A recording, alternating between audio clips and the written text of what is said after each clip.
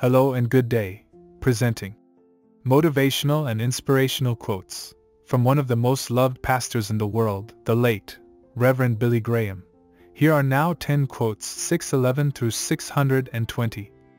Let's get started with number 611. Prayer is crucial in evangelism. Only God can change the heart of someone who is in rebellion against Him. No matter how logical our arguments or how fervent our appeals, our words will accomplish nothing unless God's Spirit prepares the way. Number 612. Nothing could be more wrong than the old cliché that says any religion will do just as long as one is sincere. In no other area of life is there so much error, deception, and charlatanism as in religion. Number 613. Revelation is a pastor's letter to his floundering flock, an urgent telegram bearing a brilliant battle plan for a people at war. Number 614.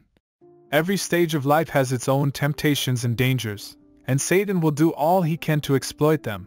The time to prepare is now, not when it arrives. Number 615. Your yearning for God must supersede all other desires. It must be like a gnawing hunger and a burning thirst. Number 616. Peace, the ability to sleep in the storm. Number 617. The devil doesn't need to invent any new temptations. The old ones work as well as they ever have. Number 618. My father-in-law was a great inspiration to me both in life and in his preparation for death. Number 619. We should not pray for God to be on our side, but pray that we may be on God's side. Number 620.